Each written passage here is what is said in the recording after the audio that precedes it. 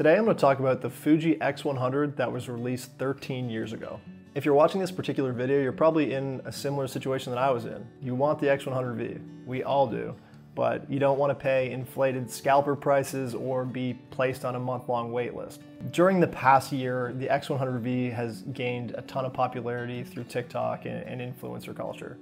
And quite honestly, I'm fully on board with the hype. It's a really cool camera.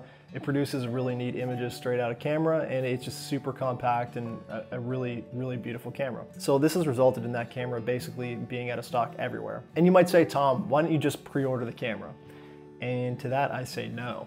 I'm the type of person that when I want a particular product, when I'm gonna make a significant investment on a piece of gear, I want it quick. I feel like Amazon has jaded me, but I don't want to be placed on a wait list and I'm impatient. So that had me searching Facebook Marketplace, Kijiji, all over, hoping that I would find one in stock, and it just wasn't happening. So instead, I gambled on this X100 that popped up locally on Facebook Marketplace. I paid about $350 Canadian for it. Some of you might think that that price is a little bit high. It's an old camera, I get it. However, I wanted something small, cheap, fun to use to take with me on a trip, and this one was available. So I'm going to talk a little bit about what I do like about this camera and the things that I don't. So starting off with what I like about this camera is the image quality. Now this camera here only has a 12 megapixel sensor, which for some of you and some particular use cases might not be enough, but for me, for what I'm using it for, 12 megapixels is more than enough. I'm using this camera to just kind of document everyday life, for street photography, for my travels, and just for posting stuff on social media. And honestly, well-edited 12 megapixel photos look wonderful on phones. Another thing that I love about this camera is the size of it. Now, I own a bunch of different Sony bodies. I'm recording this on an FX3. I have an A9 II, I have an A7S III, and also two A7 IIIs. A ton of cameras. And none of those will fit in my pocket. Even with the mist filter and one or two step-up rings that I have on it, it still slides into my jacket pocket. I can hang it around my neck. It's not heavy at all, and I love that about this camera. The next thing to touch on is the rangefinder.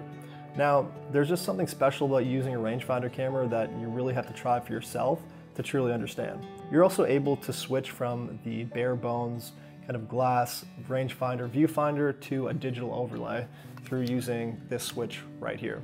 So essentially when you're looking at your image, you're looking through the bare bones rangefinder viewfinder.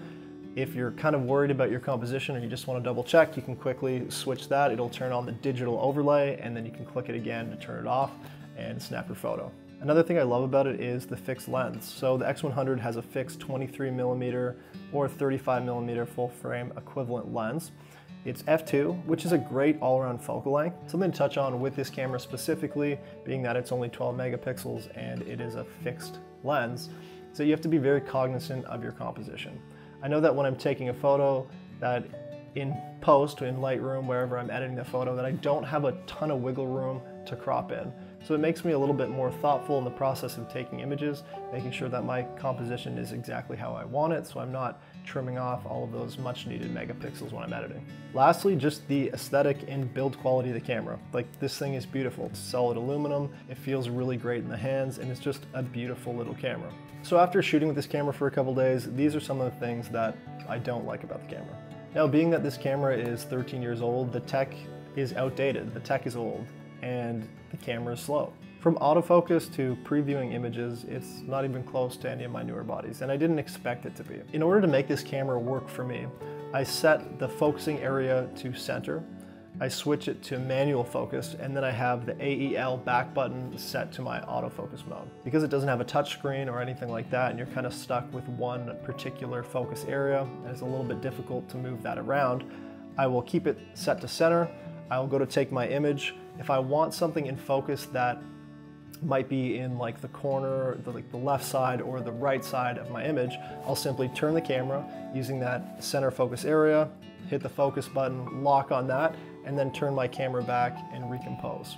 One thing that might disappoint some people, and which may make this camera not the right choice for you, is the lack of film recipes.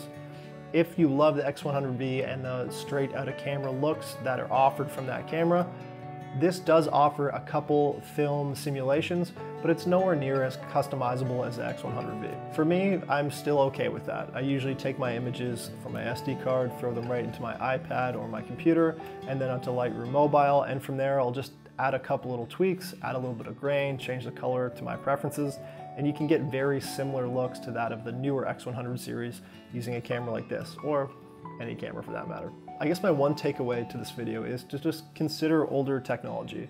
I, for one, have been pretty caught up in the hunt for the X100V.